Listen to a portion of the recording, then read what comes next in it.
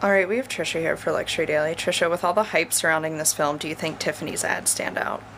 I think Tiffany's ads are cool. I think that they're not necessarily really flaunting the Great Gatsby. I mean, obviously today's ad on the day the film came out is relating to the Great Gatsby, but in contrast, I think that its print campaign, it doesn't always say the Great Gatsby on it. It doesn't always advertise pieces from the Great Gatsby collection.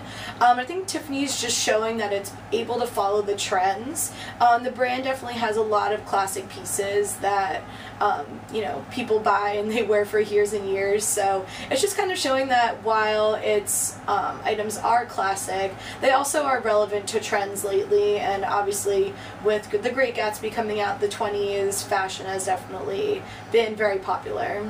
Great, thank you.